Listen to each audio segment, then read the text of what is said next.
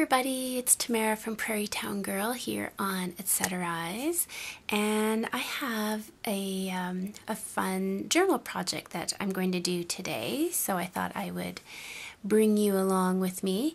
I was going back through all of my saved videos that I keep for inspiration and of other junk journalers, and I came across something from Joanna Clough, I think that's how you say her name, and she has a wonderful tutorial on a no-sew junk journal that it's not a junk journal, it's a journal that she makes with large notebooks, and it has this really neat cloth spine.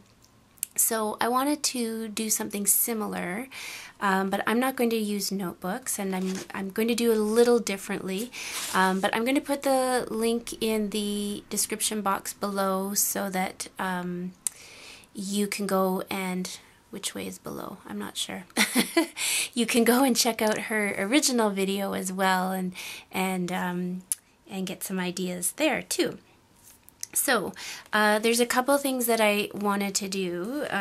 First of all, I've got this wonderful book that I haven't used often enough, a sampler of wayside herbs, and it's got these gorgeous, well, first of all, the pages are nice, thick, ivory, gorgeous paper, and then it has these beautiful full-page images.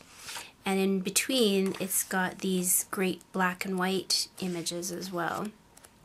There's some more. There we go. There's some more of the colored ones.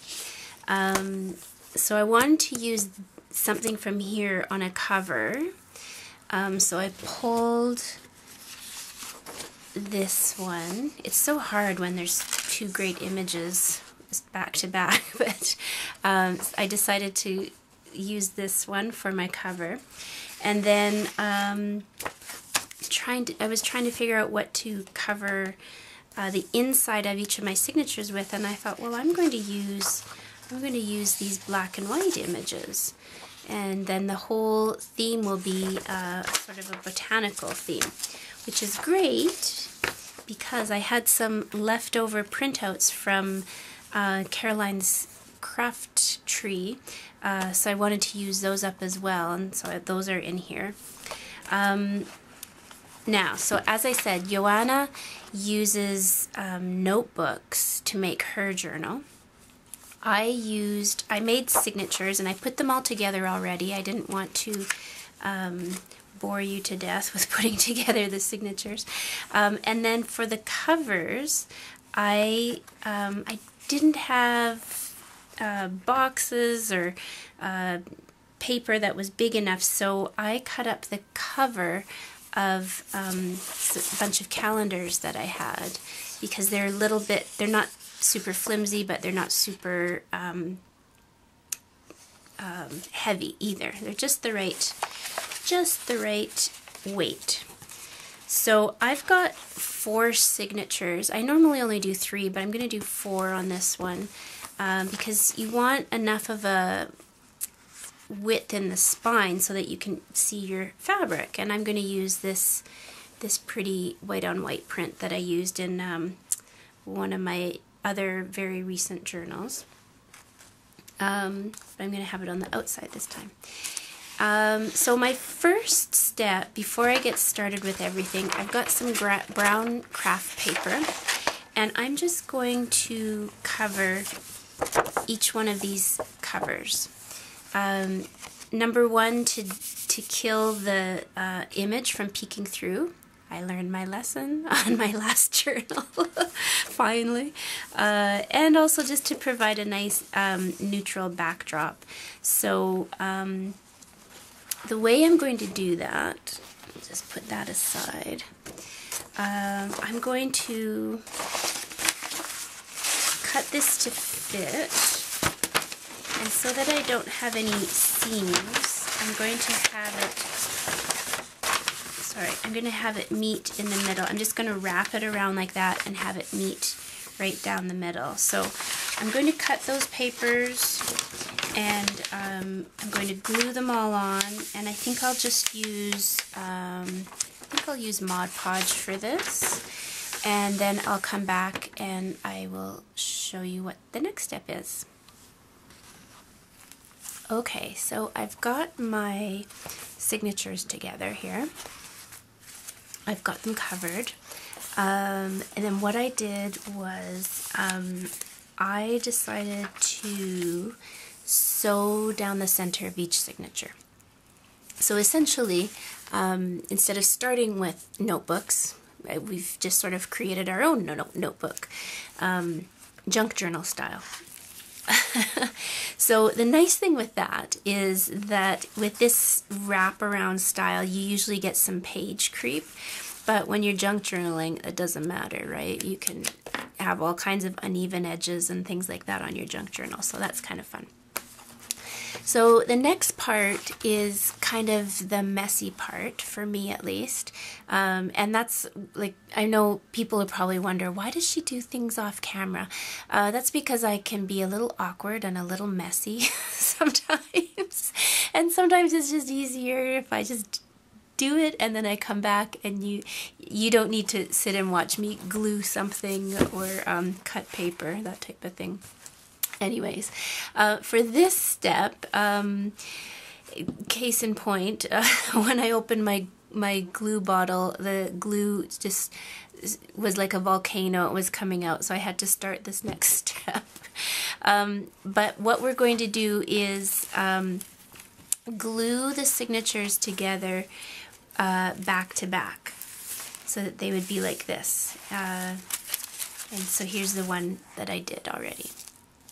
Okay, so it's like the outside of your signatures, and I'm using this glue because it's a little stronger than Mod Podge or glue stick or any of that kind of thing. So it seems to have calmed down, thank goodness. So I'm just going to put this everywhere,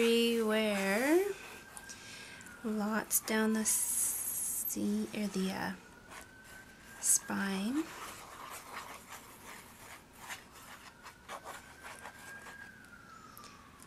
More around the edges. There we go. And then just try to line up your signatures as best you can.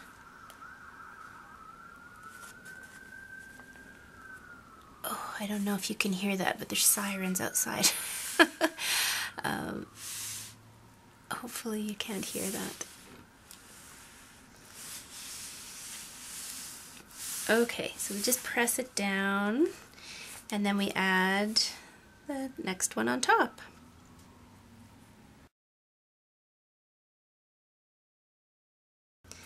Alright, so we've got our stack together. So I'm going to just find something heavy to sit on top of this, just make sure it's all lined up, or clamp it. Let's see if I have some big clips or something to clamp it shut. Because I really want that glue to stick, especially along the spine there. So I'm going to let that sit for a while, and I will come back and we'll see what the next step is.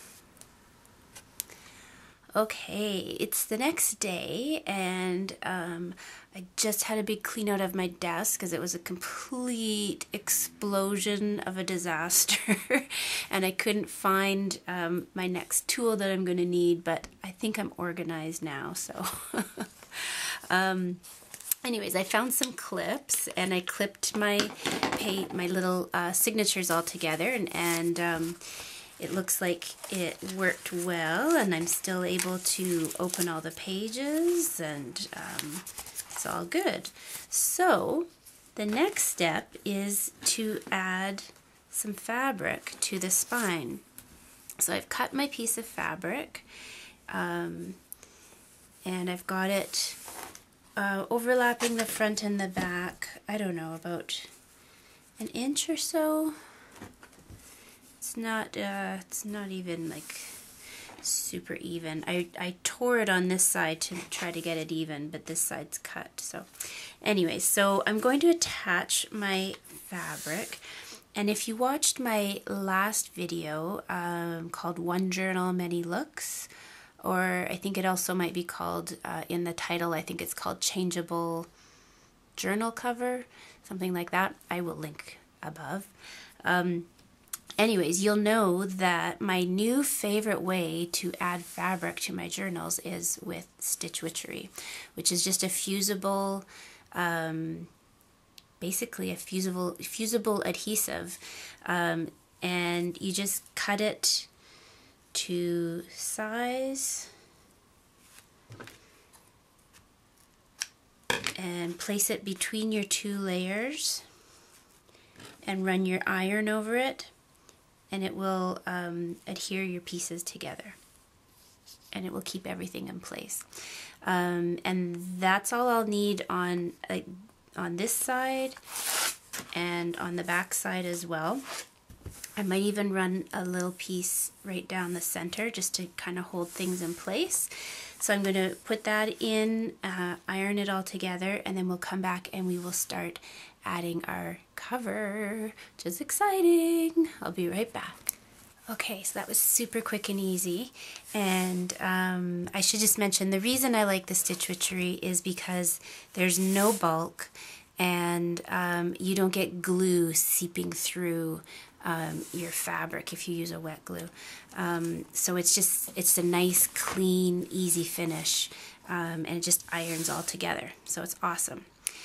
So the next step I'm going to do, and this is what Joanna does in her video, is she takes another piece of cardboard and puts that on the top and bottom as for her covers, and that's to sort of strengthen the cover up a little bit. So I'm going to do that. I'm going to do mine a little differently. She painted hers and glued an image on the front, but as I mentioned before, I want to use this beautiful botanical graphic, and I've got a number of other graphics I want to use on the inside of my signatures. So I thought the easiest way for me to cut these the proper size is to make a template of the size of my journal out of some see-through acetate, and then that way when I place it down on my image I can see sort of exactly what I'm going to get, and I hopefully won't make a mistake and cut off the wrong thing, or that type of thing. So that's what I'm going to use. I just realized though my my template, I'm just going to make one mark on here for the front cover, because the front cover is just a little bit narrower than the inside of the signature. So you probably can't see that, but there's a line there now that tells me where that piece will end. Okay, so I'm going to go through and cut those pieces. So I'll figure out what I want to land on the cover, and then on the inside I can use the full piece. And look at this, I'm so excited. This whole front cover from inside the original book is going to fit right inside of my journal cover. I'm so excited. I think that will look great. And then for my signatures, I've got other images like this. That'll be like one of the pages, and I don't mind if I've got some of this writing on there. I think that'll look really cool. So I'm going to go through and cut out these images and glue them on. I will start with my covers, and I will show you my progress as we go along. Alright, so I thought I better stop and show you where I'm at before I get too far ahead of myself. So don't forget, and this is something I always do, don't forget to put on, if you're going to put a closure like this, like a tie closure on, don't forget to attach it before you attach your cover, because then it's squished inside 2 layers and it's got a little more strength to it. So I cut all my images out. For my covers, I sewed all the way around the edge, and I inked just very, very lightly all the way around the edge. I tried not to go too heavy-handed. I've already glued the back one on, and I used my premium craft glue from the Dollar Tree, but it seems to work. I laugh every time I call it premium glue, but it does actually seem to work really well for me. So I haven't put the front cover on just yet, but I'm about to. And I thought I should show you on the inside. I have added all of my signature covers. So all those brown craft paper pages that were holding the signatures together, they now each have one of these black and white images on them. And what I did was, before I glued anything down, I sewed around the page and I inked it lightly, and then I glued it down. If you try to sew it after you glue it, it'll be challenging. Not only do you have a lot of layers here, and some are quite thick, it'll be really hard to get into these corners here. So do yourself a favor and just sew around the page, just a single layer of paper. Use a long basting stitch so that you don't chew up your paper. Yeah, and that should help you get, if you want this look. I love the look of sewing on paper, but I'm a sewer, so I don't know if that has something to do with it. I've also left a lot of my threads out and rough, just to get that. I just wanted that look. Sometimes that look drives me nuts and I have to cut all the threads off, and sometimes I keep them. It's just whatever mood I happen to be in. So I'm just going to quickly add my cover here. And I did do a little test with my new glue sticks. I've got a little, what do I got? A 4-pack of this glue stick, which is better than the last glue stick I got, but it's not strong enough to hold something this thick. So I'm just going to make sure to try to get as close to the edge as I can without going over. And then all the way around. If you don't mind getting too messy, you can spread this all around with your fingers. And then we just place it down. And I always like to use my brayer because that evens out the glue underneath. If you're a beginner paper crafter and you're wondering if a brayer is worth the money to add to your toolkit, I say go for it. I use this on almost every project, and this is just a Recollections brayer. So I got it from Michael's. I probably got it with a 50% off coupon. I can see it is coated in all kinds of glue. Some people use them to spread paint around, that kind of thing. I mostly just use mine to make sure something that I'm gluing down is secure. So I think I'm going to clip this again and leave it for a little while, make sure it's super on there. But yeah, we're almost done, really. Okay, I think my my cover is nice and secure. It's on there. I'll just give you kind of a close-up look. There we go. We've got the fabric on the spine and then the back. We've got our ties on there. This cover right now, I feel like it's a bit bare. As beautiful as this image is, I think it needs some more. So when I'm doing my decorating, I'm thinking I might add some metal corners. I'll probably add like a maybe a metal, what do you call that, like a nameplate kind of thing. I think it's going to look really great. I've got the inside covered. We've got lots of beautiful printables from Caroline's Craft Tree. So don't forget, she's got these great pieces that have the line background with the flowers, plus just the plain line background pages. I've got lots of texture throughout because I've got scanned images of coffee dyed paper, but I've also got the real thing in here as well. And this has a bit of a doily impression on the background. We've got some lined accounting pages, some of my own printables, more grungy coffee dyed papers, and so on. And these signature covers in the middle of each signature, they basically almost provide a writing board, actually. They're so nice and solid. Got some of my own paper in there that I made.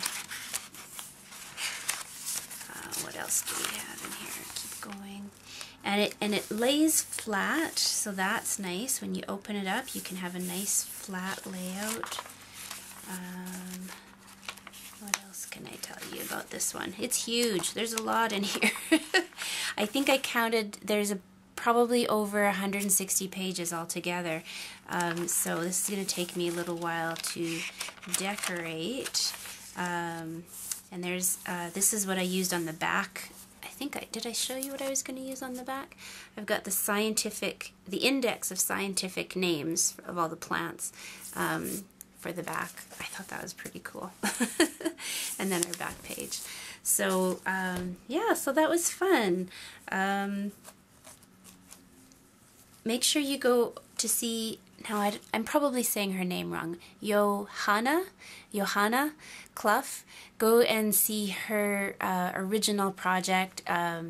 She's got, you know, tens of thousands of views on her project.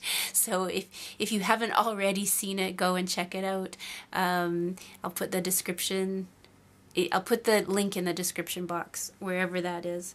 But I hope this was fun for you. I hope this gave you some ideas and something new to try.